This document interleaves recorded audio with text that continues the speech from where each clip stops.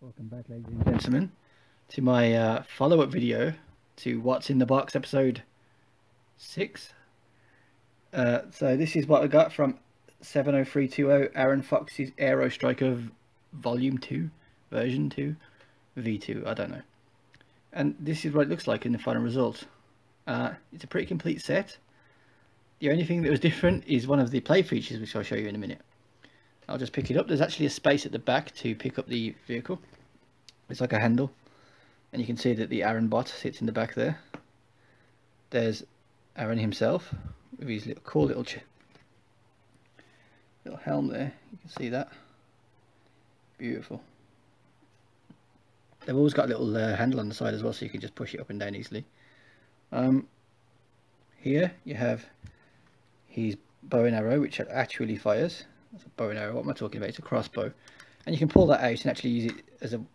Okay, the whole block came off, but trust me, you can pull that out. Yeah, there we go, and use it as a weapon for him. It's got a grip for him to hold, and that fires like so. Yeah, like so. How the hell do you do that? Okay, how does that fire? I've never fired one of these before. Oh, there we go. You just push down on that, and hopefully I will be able to find it at some point. So was a complete set anyway. Well, one other cool thing to note is that the front of this vehicle actually comes out. It's held in by a clip again, and it goes into like a slide system here, held in by a clip, like I said. And here we are. You can pull the wings down at the front here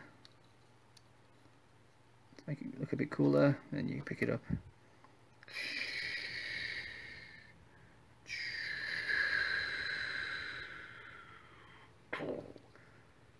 I've landed on a barren wasteland.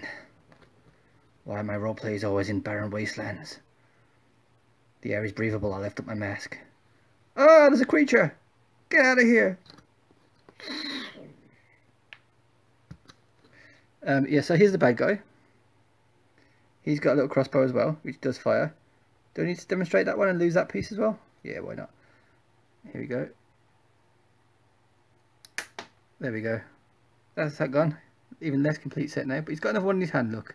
Another ammo. It's so kind of him to carry a spare. There we are. Focus. You know you want to, camera. I always win in the end, just do it. Okay, you win this round. Yes, so that's that part. I'll just put the vehicle back in the front here so you can see how that slots back in. And trying to line this up is a bit of a pain, but there we go. You have to lift up these little winglets at the front to push it in, and you clip it in. It goes in fairly easily. Push the winglets back down if you want to, and then you can pick up this and see this little. Oh, you see this little lever here? Well, that fires some guns right at the front there. Do you see those little blasters? Can you see I'm missing one? That's because the set came with 3 of them, and I've already lost 2 of them. I have already, within 5 minutes of having this fully built, lost 2. I'm not even kidding you. It's in the room somewhere under various things, and I don't know where they are. But here's a demonstration of the last one, so I can lose that as well. What? Did you see that, ladies and gentlemen? Look where that landed. You couldn't repeat that in a million years, honestly. Wow. Should that be the thumbnail to this video? Thumbs up if yes. Anyway, so that's the mechanism. You pull that. It pushes like a lever down there, which pushes them out at the front. Another little note is that if I can just get my hand on this and turn it upside down, these parts here are like castle walls, but put together in a very clever way to form like a cylinder, almost like an air vent on an airplane, which I thought was really cool. Aside from that, anything of note? Yes, you can store a shield there. I think that was just me though, to be honest. I don't think it's meant to go there because I had an extra shield with the set.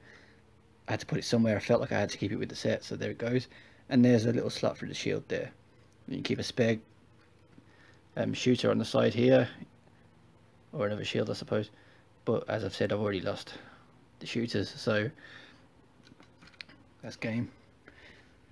Anyway, it was worth showing you this once it was built, I think. So there you have it. Oh, and the bad guy's got some wings on his back. Because, you know, you're going to try and escape from this thing, you need to fly. Thanks for watching. If you enjoyed my episode 7 haul with the castle, that might take some time, but I will do a follow-up to it. Obviously, I'm not going to do a follow-up to the polybag episode number 5 because it's a polybag. But, you know, if there's anything you want me to film, I'm happy to do it. If there's any of the sets I've mentioned that I have that you want to see, let me know. I've got one more haul to come, but I may not have it filmed for some time because it's at my parents' house. I guess the castle's the next task for me. Alright, thanks guys. Thanks for watching, and I'll see you in the next one. Bye.